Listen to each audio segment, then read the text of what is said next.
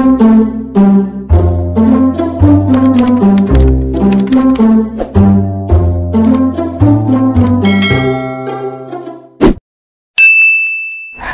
birthday to me. Happy birthday to me. Happy birthday, happy birthday. Oh my God, idol. Happy birthday to me. Oh my gosh, 25 na ako. Hi guys, for today's video, as you can see sa ating title today, ay magkakaroon tayo ng birthday vlog. So ayan, kung nakikita nyo sa harapan, di ba? Ayan, 25 years old na ako. Oh my gosh! Actually, advanced tong celebration natin kasi may pasok ako ng 16. So hindi ako makakapag-vlog ng 16. So today is Friday, September 11. So 6 days pa before my birthday. Pero nag-advance na ako para na sa ganun, hindi ko makalimutan or hindi ko mapalagpas itong araw ng birthday ko. So, ayan. I-upload ko siya. Hindi ko alam kung sa 16 mismo or baka bukas. I-upload ko siya sa Saturday. So, ayun. Mag-advance celebration tayo ngayon. And, of course, we have here Jollibee and Goldilocks. So, kasi bala ko sana last year, mag-celebrate ng 25th birthday ko sa Jollibee mismo. Yung kiddie party ba yun? Or kids party? Basta yun. Gusto ko sana mag-celebrate doon. Kaso lang, nagkaroon ng pandemic. So, hindi siya natuloy. So, ayun na. Dito na tayo sa bahay mag-celebrate. And, ako lang mag-isa, of course. Pero yung lahat na nakikita nyo, hindi ko siya mauubos. Kakain lang tayo. And, habang kumakain, sasagutin natin yung mga questions na pinadala sa atin ng ating mga kaibigan from Facebook, Instagram, and sa mga nag-message sa akin para dun sa question. Kasi may pinost ako, ayan, nag-post ako nito na nag-ask ako ng any question for my 25th birthday. Nag-ask ako ng questions for my 25th birthday vlog. So, ayun, may mga nag-send and yung mga ina-expect kong mag-send, hindi na nag-send. Order ako ng family bundle B from Jollibee. So, meron ako ditong 6 pieces na chicken. Wing part daw yan lahat. Sana naman hindi. Pero nag-order akong 3 spicy and 3 original. Tapos meron din tayong 3 rice. Meron tayo ditong spaghetti, 3 peraso. And drinks sa 3 peraso. Iced tea to. And meron tayo ditong sausawan, gravy. Meron silang libre ngayon na 2 spicy fries. Hindi ko lang alam kung dito lang sa branch na to, sa Fisher Mall, or meron din sa ibang branch. Hopefully na meron para maka-avail kayo ng free fries. So, ayun guys, kakain lang tayo ngayon and sasagutin natin yung ibang questions or yung magkakaroon tayo ng Q&A portion para sa vlog na ito. So, I'm so excited na. So, let's go guys. Hindi pa ako makain. So, kain na tayo guys. Let's go! Okay, for my wish for this year or 2020, I hope na matapos na itong pandemic and magbalik na tayo lahat sa normal. And sana maging healthy at maging safe yung family ko, si Dada at lahat ng friends ko at lahat ng tao dito sa mundo. Sana hindi kayo dapuan ng COVID or sana hindi tayo magkasakit at this moment dahil magkasakit ka lang, buong baryo or buong bansa na yung concern sa'yo. Haluin ko muna tong spaghetti. Kikrave ako. Grabe. Sobrang gutom na ako kasi kagabi pa ako hindi... Ay! Kagabi pa ako hindi kumakain. And, ayun na nga. So, gutom na ako. Ang oras na ngayon ay 2 o'clock. So, ngayon pa lang kakain. Let's go, guys!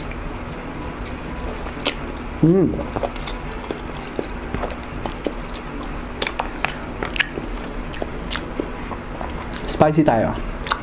Spicy!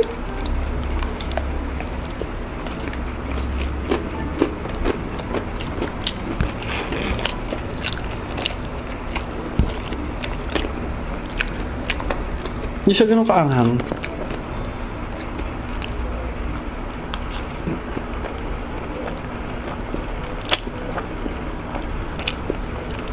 Okay, for number 1 question from JC Hernandez. Tanong niya, can you give advice for those young and new to working environment? So, para dun sa mga bata or sa mga bago or baguhan sa working environment or yung mga newbies,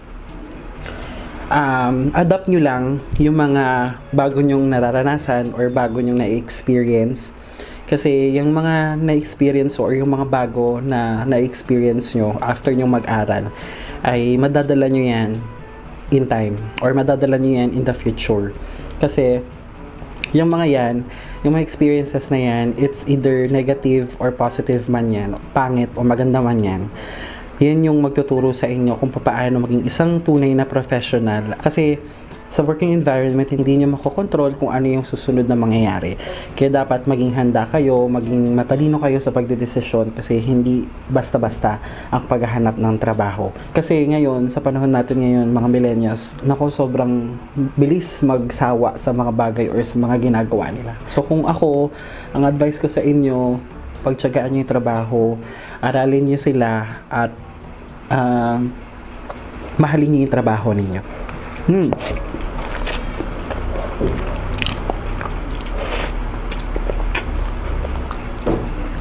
Sarap.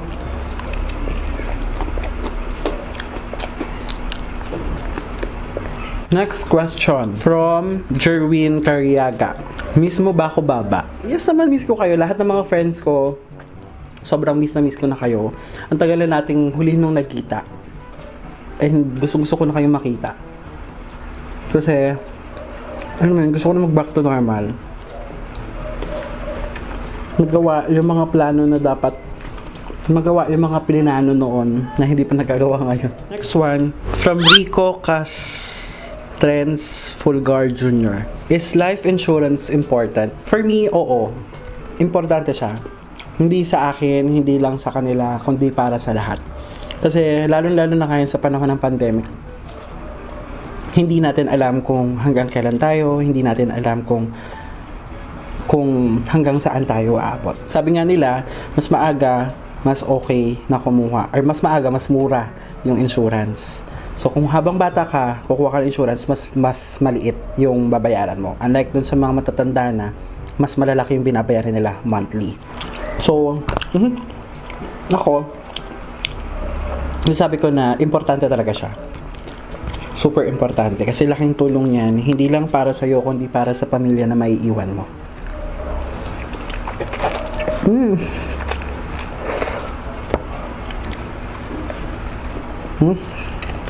Sarap.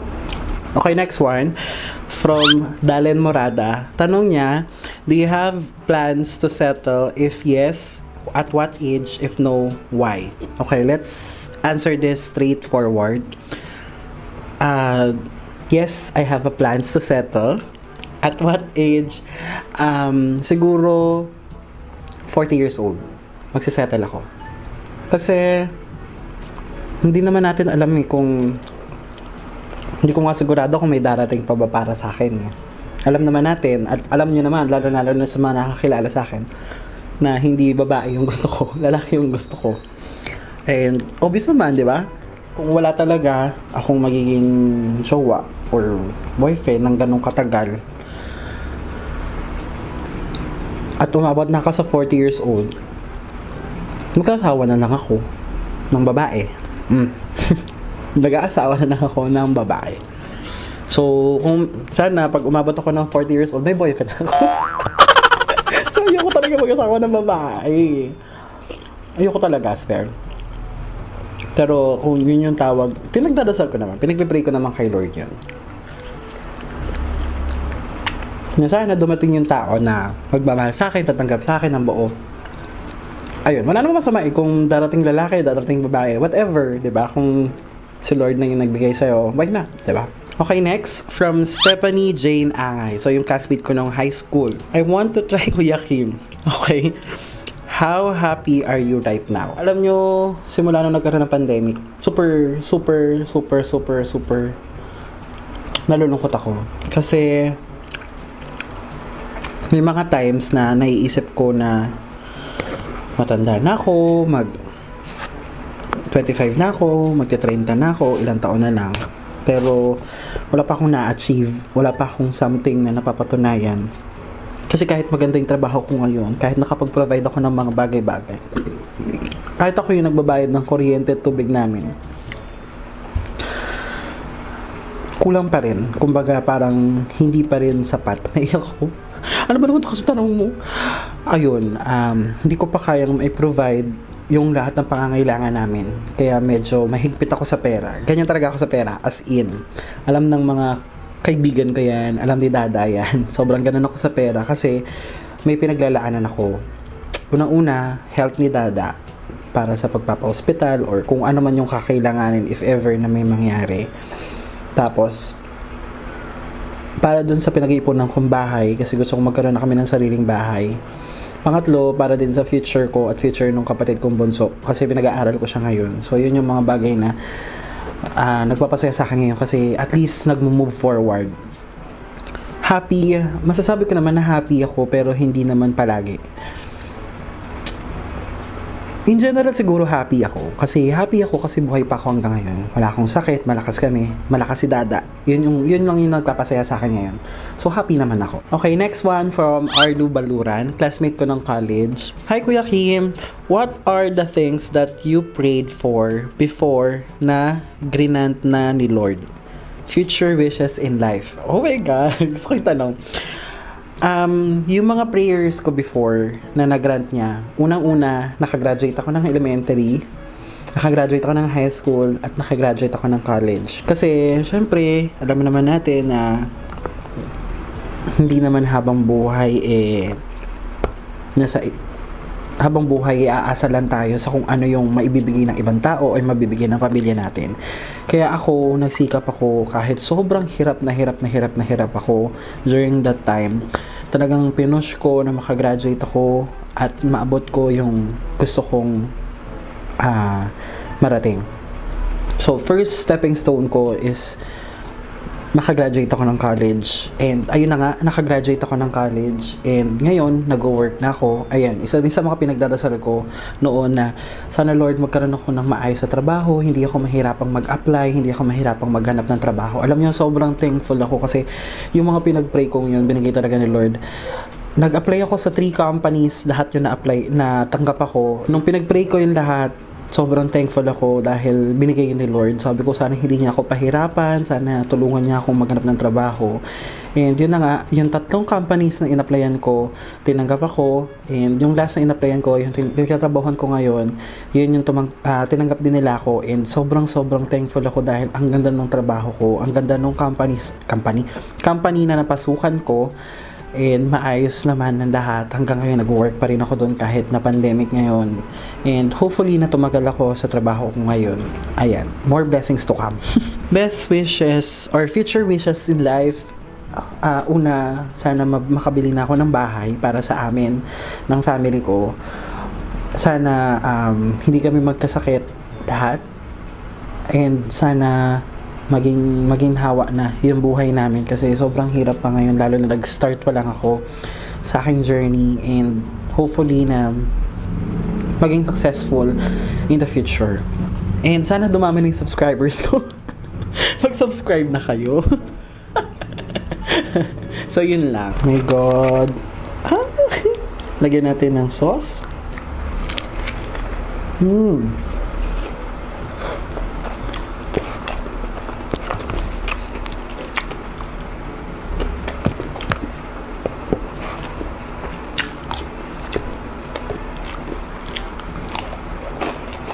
Okay, next question from Gio Bungay. So, ito naging friend ko to sa online. So, ayan, dami ng tanong.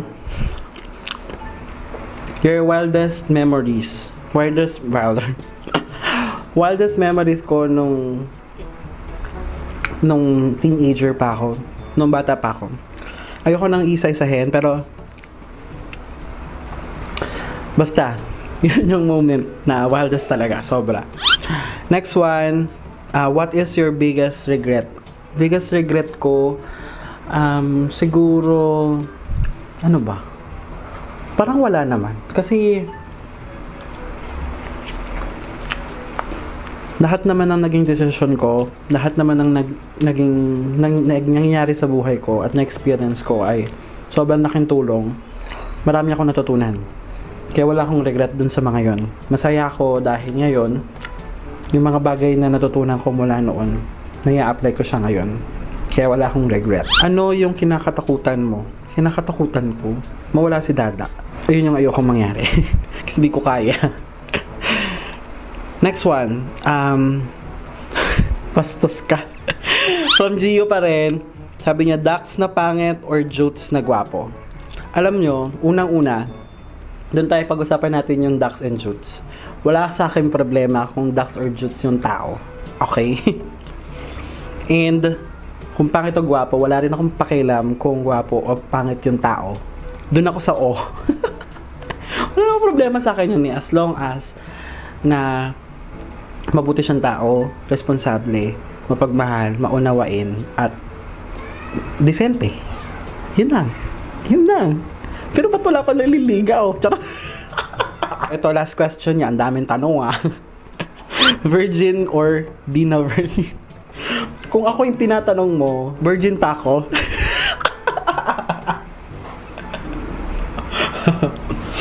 Kung ako yung tinatanong mo kung virgin pa or hindi na, virgin pa ako. Wala pa ako experience. Yeah. And sa magiging jowa, siguro, gusto ko yung virgin. Gusto ko yung virgin. Hindi, gusto ko yung hindi na virgin.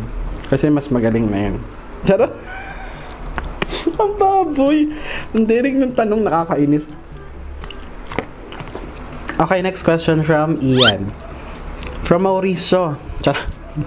Sa lahat ng naging ex-boyfriend mo, sino ang pinakawalang kwenta? Please answer with all honesty and integrity. Para sa hot seat to Para sa naging sino nga naging ex-boyfriend ko? Actually, yung tatlong naging ex-boyfriend ko na talagang naging seryoso naman at talagang tumagal kami, ay wala namang walang kwenta sa kanila kasi lahat sila minahal ko, lahat minahal nila ako, at may rason lahat kung bakit kami naghiwalay. Doon sa pinakawalang kwenta, siguro yung in general na lang, yung mga nakipaghiwalay or yung mga biglang nawala or yung mga nakipaghiwalay na after makipaghiwalay, after 1 week nagti-Tinder na. So ayun, yun yung pinakawalang kwentang relasyon or boyfriend na na-meet ko buong buhay ko. So wala, nakaka-offend lang. Parang wala kwenta talaga kasi kung binigyan niya ng halaga yung relasyon ng dalawa, di ba? Hindi niya gagawin yun. Next one. Sabi ni Mila Jane de la Cruz, ito ka-workmate ko. Sabi niya, career or love life? Ha ha ha. Doon ako sa hahaha. Charot. Siyempre papaliin ko, hindi, sabi nga nila, diba, kung maswerte ka sa career, malas ka sa pag-ibig. Pero pwede namang maging parehas. Pero kung ako papapiliin, siyempre doon ako sa career. Kasi, yung career yung nagbigay sa akin ng, to be honest lang just to be practical lang. Yung jowa mo, hindi naman niya mabibigay sa'yo yung pangangailangan niya sa araw-araw. I mean, hindi naman yung gagastos sa inyo ng pamilya mo. Hindi yan magbibigay ng pang-tuition ng kapatid mo. Hindi yan magbibigay ng pambayad ng ulit tubig at ilaw upa ng bahay. So, for me, career. Kasi, kahit wala akong jowa, mapoprovide ko yung pangangailangan namin. Kung magkaroon naman akong jowa, edi thank you. Kung wala, okay lang din. Seryoso. Next one. Sabi ni Sarah Kasim. So, ito yung friend ko, ka-schoolmate ko, at naging classmate ko rin ng MBA. Anong diet plan mo? This is my diet plan. Charot. Hindi. Diet plan, hindi na ako kumakain sa gabi. Kakain man ako walang rice. Tapos, sa umaga, 1 cup of rice. Kasi sabi doon sa napanood kong video, wala daw pagkain nakakataba, not unless hindi mo kinokontrol yung kinakain mo. Tumatak sa isip ko yun. So, ibig sabihin, kukontrolin mo yung mga kinakain mo kasi kailangan mo yung mga yan. Kung hindi ka kakain, magkakasakit ka, mihina yung resistensya mo, so kumain ka pa rin kahit papano. Sumama ng exercise para na sa ganun, mabilis yung metabolism or yung metabolism mo at mas mabilis yung pagpayat mo. Ako, minsan nag-exercise ako 10 minutes, 1 hour, 30 minutes, ganun. Pero, ngayon kasi hindi ako masyadong kapag-exercise kasi may trabaho, tapos napasok sa trabaho, busy, ganun. Kaya hindi ako nakapag-exercise. Diet plan, siguro yung mga kinakain ko na lang. Kinakain ko sa umaga, sa tanghali. Nagre-rice ako sa umaga, nagre-rice ako sa tanghali, sa gabi hindi na. Tapos, sobrang portion control talaga. Kasi yun yung makakatulong sa'yo para pumayat ka. Next one, tanong ni JM Rivera Alabado. Dito isa din sa mga online friend ko. Sabi niya, sa ngayon, ano ang mas masarap? Jowa o mukbang? Siyempre, mukbang. Mukbang ako, diba? Kasi yung jowa na yan, wala naman lasa yan eh. Feelings lang meron, pero walang lasa yan. So, doon tayo sa mukbang, syempre. Kasi mukbang mabubusog ka, hindi ka sasaktan. Yung jowa mo, sasaktan ka, iiwanan ka.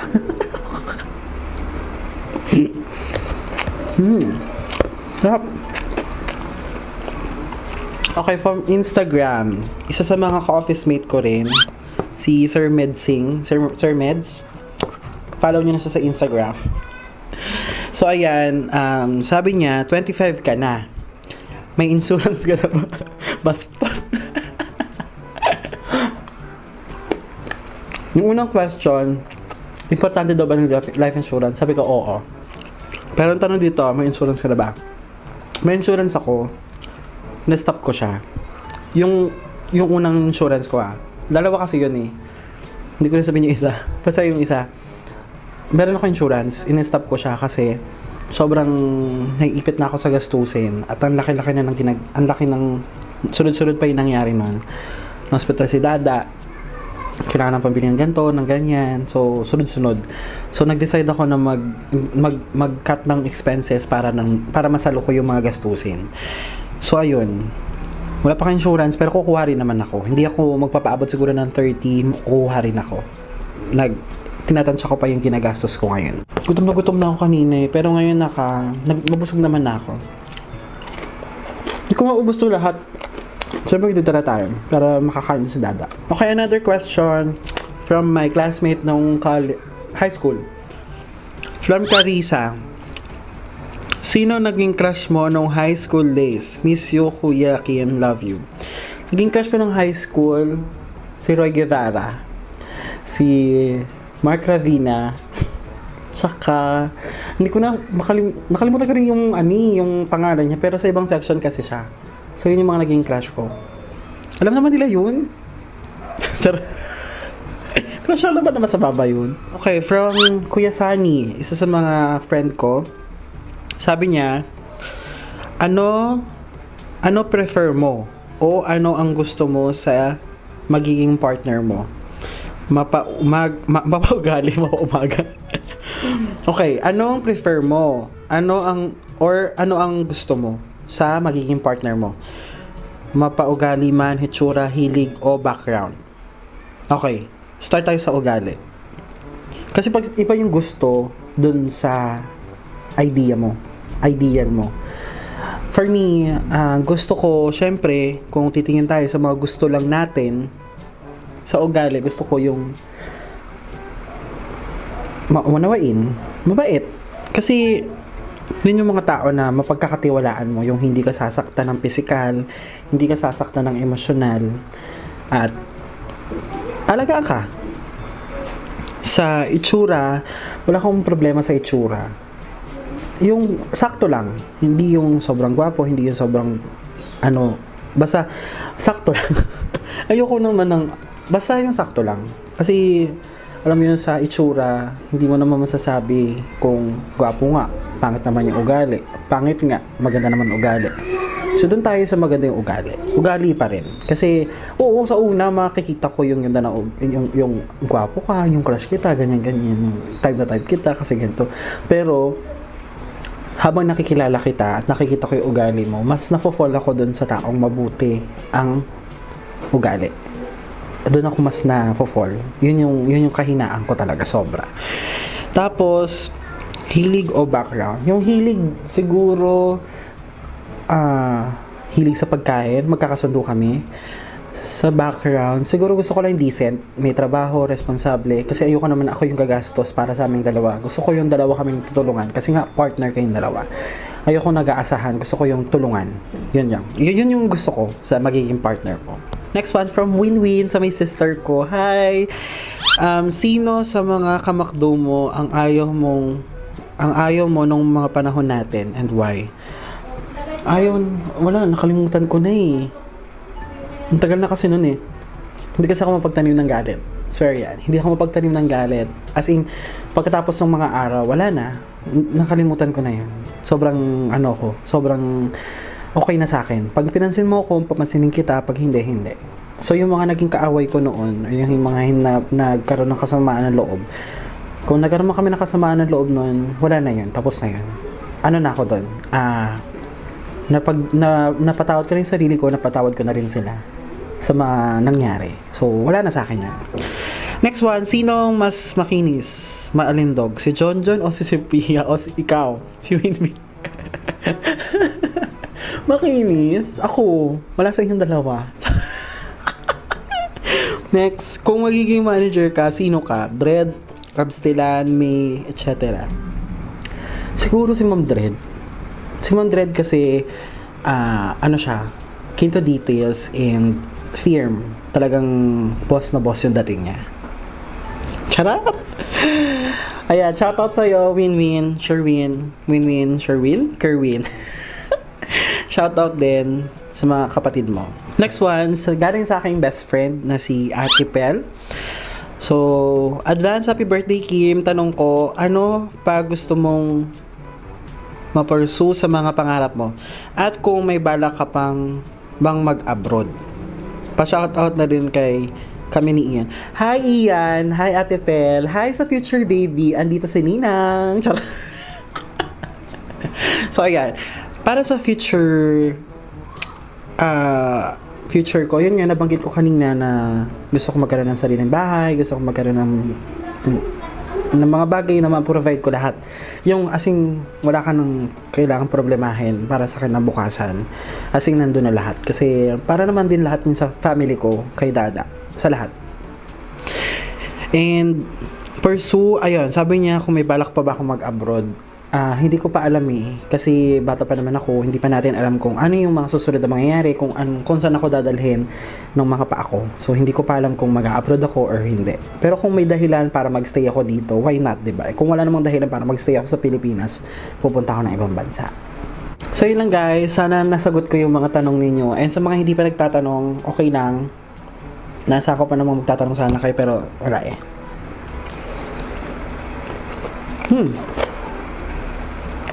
Ang sarap.